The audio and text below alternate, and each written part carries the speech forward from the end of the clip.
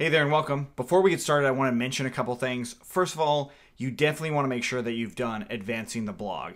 If you did advancing the blog, we're also recommending in there that you do try Django 1.9. So those two projects are highly recommended to get this project done because we're really going to be building off of the advancing the blog project itself. We're going to build off of that to make our final project, which is what we're doing here in the blog API. And if you have familiarity with Django already, you can definitely use another project and jump in. And we're going to be doing the Django Rest Framework. So we actually have other Django Rest Framework stuff. One is based off of our e-commerce site, and then one is based off of this Serve Up membership site. So these two are other kinds of Django Rest Framework API projects, but this one in particular, we're doing it for our blog project. So that's something that is very important to understand, that we definitely go into depth with the Django Rest Framework, even more so in those other projects than what we'll be doing here. What we're doing here is specifically for the blog and the needs of the blog project. The next thing is you can also watch those two things on YouTube. So joincfe.com/YouTube. You can definitely watch those two projects, and I highly recommend that you do it. Now, as far as getting questions answered, on the video itself is the best place to ask those questions. And I highly recommend that you do. And also, I challenge you to answer questions for other people. Even if it's not the correct answer, it will help you understand the concepts a little bit better if you're trying to solve the problems for others as well, even if you don't have those problems yourself. Trust me, you get a lot better answering those questions, just as I have. Okay, so now the next thing is, where do you actually have reference for the code? So we're going to be creating code throughout this, and if you've been following Coding for Entrepreneurs, you would know that we actually put all the code on GitHub. That is joincfe.com/GitHub will take you to our main GitHub page, and you'll see all of the related code under repositories.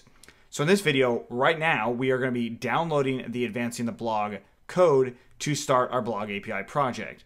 That's all we'll be doing from here on out. So if you actually did come from Advancing the Blog, the remainder of this video you won't need to watch. And we are taking a slightly different approach to Advancing the Blog. In Advancing the Blog, when we did that one, we actually used Git, and this one we're going to download the zip file, and we're going to be going off of Lecture 27. So let's go ahead and do this. We're going to jump into Lecture 27. The reason we're using Lecture 27 is to make sure that we're all on the same page. Because if Advancing the Blog, if there's new videos or lectures added to it, we don't want to confuse you at all with how the code's going. So this is the one we're going to be going off of. So now that we've got that out of the way, let's go ahead and download the zip file here. So the zip file is the actual entire repository. So it's all the code that's right here. And it might take a minute for it to completely download. But once it does, we can go ahead and open this up. And what we see here is inside of our downloads, we have Advancing the Blog. I'm going to go ahead and drag this into the desktop.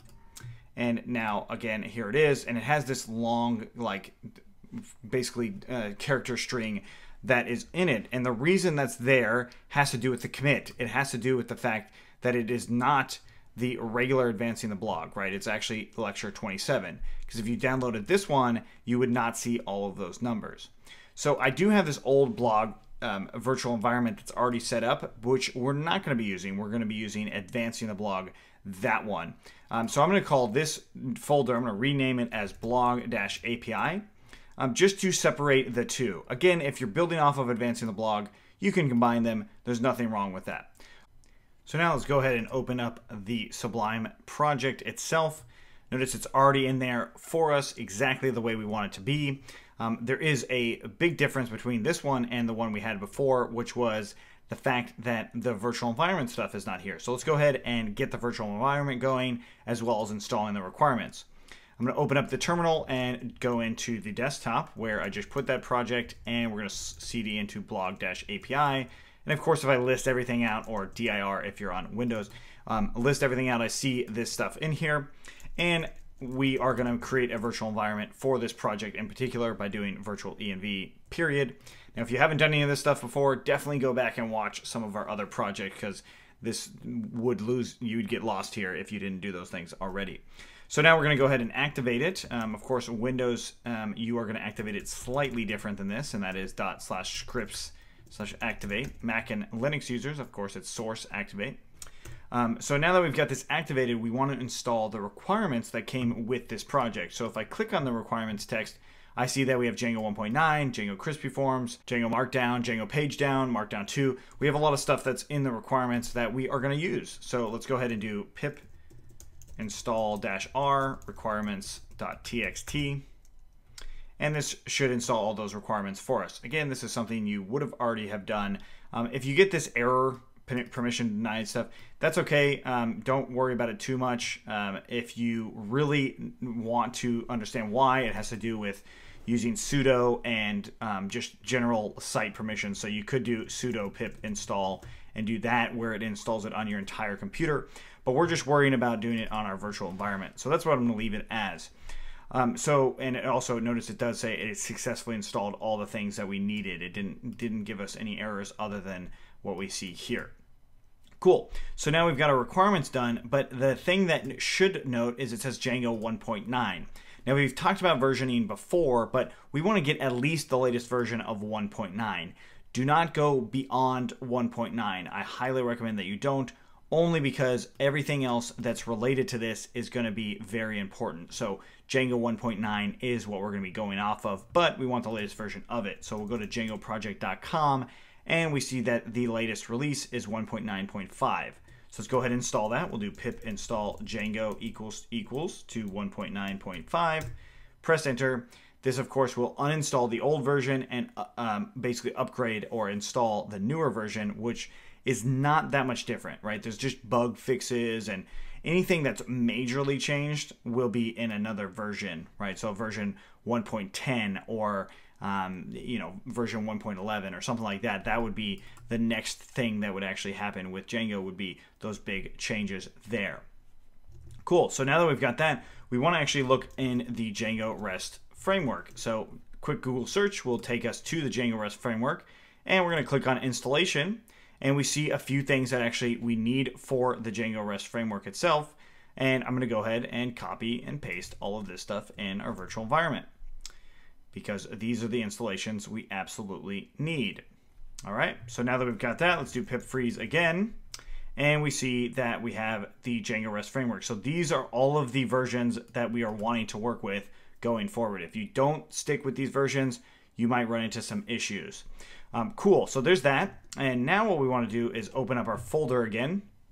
And I'm going to delete all of the old stuff just inside of SRC, and that is the database. We want to get rid of the database.